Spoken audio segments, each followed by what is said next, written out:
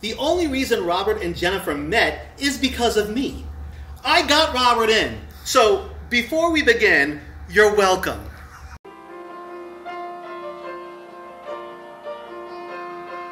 I was in the 5th anniversary production of Rapunzel, and I had giant shoes to fill because they were Vatican Lokis, and I dared step into that role.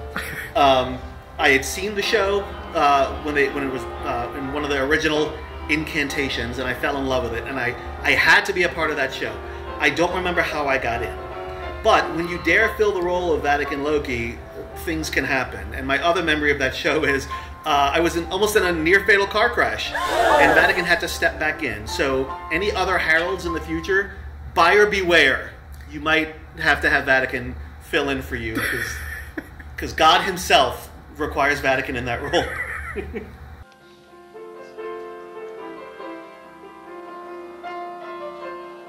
Okay, so what I liked most about doing it is, first of all, the show is utterly delightful.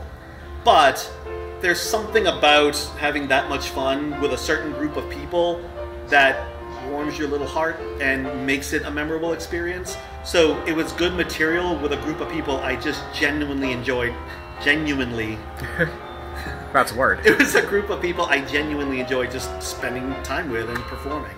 And the audience just had a great time. It was just a delightful experience all around.